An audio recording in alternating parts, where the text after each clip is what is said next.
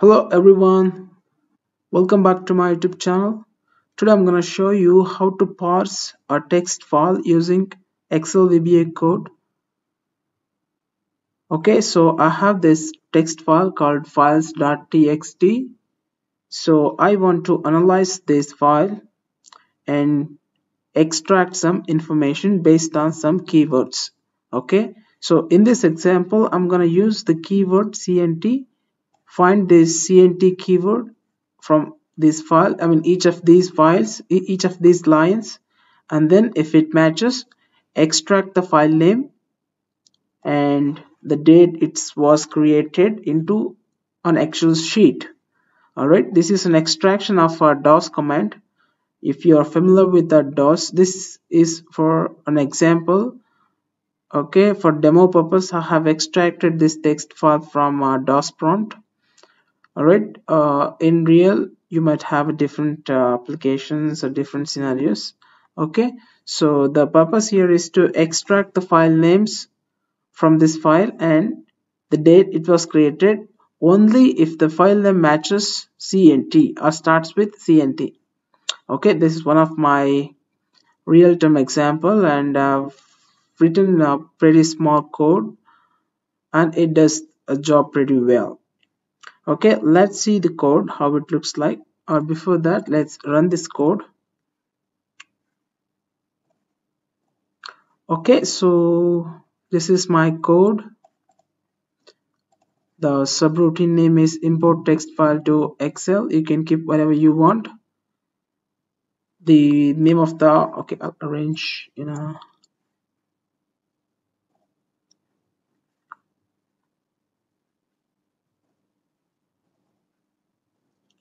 okay, so this is how it looks.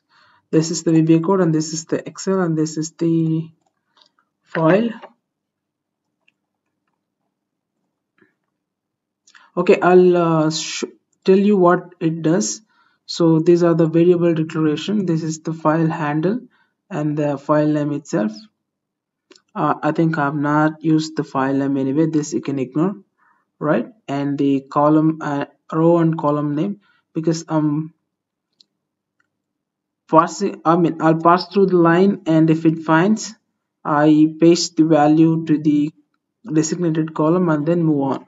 So to start with, I will paste the code into row number 1 and column number 1. Okay, so once it is done, I will increment the row to the row by 1. That means it will move on to the next row. I don't want to overwrite the same cell, so I'm incrementing the row number by 1, but I'm not incrementing the column number because I'm using the column number here itself. The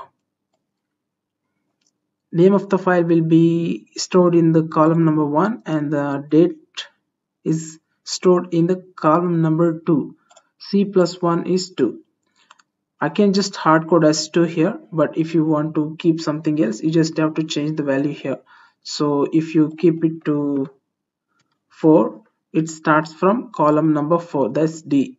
Okay, so I'll keep it for 1 now. Similarly, if you want to keep the values somewhere else, say 10, so the values will start from row number 10. Okay, let's see that also. Okay, I'm going to execute this. So remember, you have to be in the current sheet to execute this file, this code. So I have used the current sheet, active sheet, sales, so and so. So it will copy the content from text file to the current active sheet. Okay, so to execute, go to the developer tab and then macros. Okay, this is the macro, it's matching with its name. Just run, say run. Okay, before that, make sure that you have double slashes here, otherwise it will not identify. So double slash is to escape one slash, right? If it is a Windows, of course this works in Windows. Okay, let's run it. All right, so these are the values and date. Similarly, you can change the keyword. Okay, so now let's change the column row number to 10. Okay, I'll keep this. Okay, let's delete macros run. Yes, it starts from 10. Similarly, if you want to change the column to say 5, start from E, execute. Yes.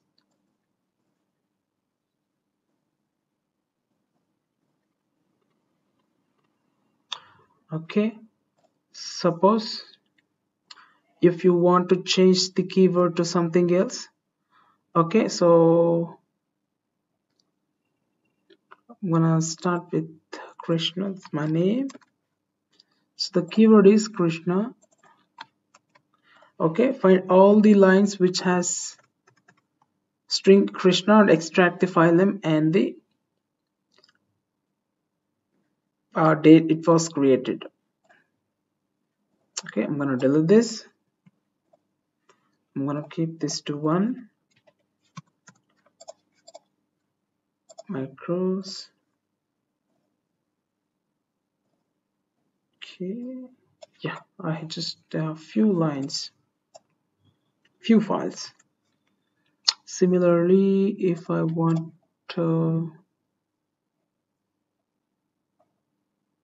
statement, yeah, I have statement.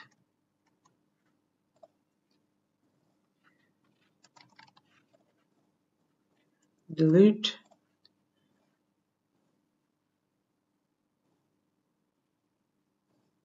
Okay, nothing is there.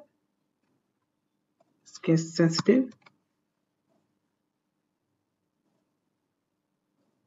Yes, it was case sensitive. Hope I'm not disclosing my account number here.